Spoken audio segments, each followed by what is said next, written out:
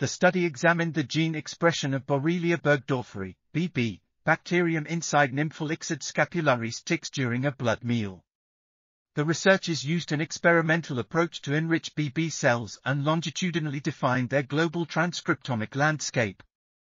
They identified 192 BB genes that changed expression over the course of the blood meal from 1 day to 4 days after host attachment.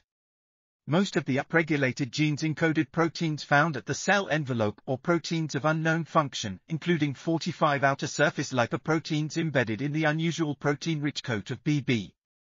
Using mass spectrometry, they identified candidate tick proteins that physically associated with BB. This study provides a resource to facilitate investigations into key determinants of BB priming and transmission during the tick stage of its unique transmission cycle. This article was authored by N. L. Sapiro, Beth M. Hayes, Regan F. Volk, and others. We are RTCLTV, links in the description below.